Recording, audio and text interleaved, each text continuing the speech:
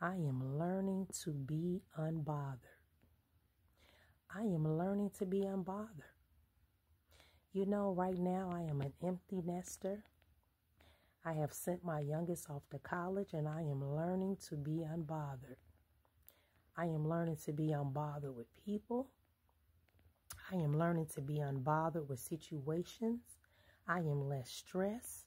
I have a peace of mind.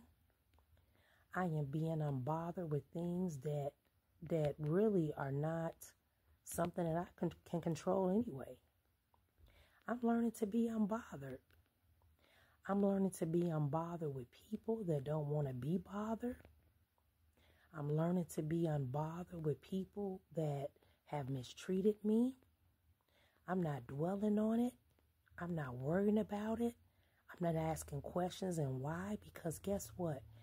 At the end of the day, God always knows what's best for us. He already knows what can contaminate us, what's poison in our life, people that can hinder us, even when we don't see it. So I am learning to be unbothered. I'm unbothered when people don't want to be bothered. I'm unbothered when people don't want to invite me. I'm unbothered. That's just the place that I'm in. I'm at peace. I'm not stressed because I am learning to be unbothered. You know, the Bible says that we are to cast our cares upon him because he careth for us. God cares for us that much, and he wants us to be unbothered. He wants us to be unbothered. He wants us to be unbothered with the cares of this world, with people, with things.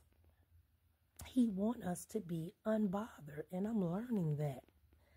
As I get older, I'm learning this. It is a skill. It is something that needs to be practiced. I am learning to be unbothered with what people think, with what people say. I'm unbothered by it. I'm not allowing things or people to stress me.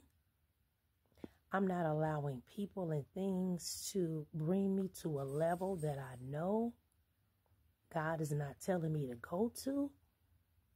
I'm staying in a high place, you all.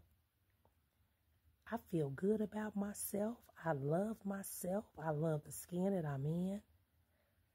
I am learning to be unbothered. Hear me again. I am learning to be unbothered. And you should learn to be unbothered too. You should learn to be unbothered. I'm telling you, that is the best feeling that you can have, is to be unbothered, because it brings a peace. It brings such a peace, you guys. You know, there's nothing like having peace. You can't pay for peace. You can't pay for it. You know, the kind of peace that comes from God, that's the peace that I'm resting in. I'm resting in that peace because I'm learning to be unbothered. Try it. You guys, I'm telling you, try to be unbothered with things. Learn how to be unbothered with situations and people and things and circumstances. Give it to God. Rest in him. You know, God is going to do those things that he promised you.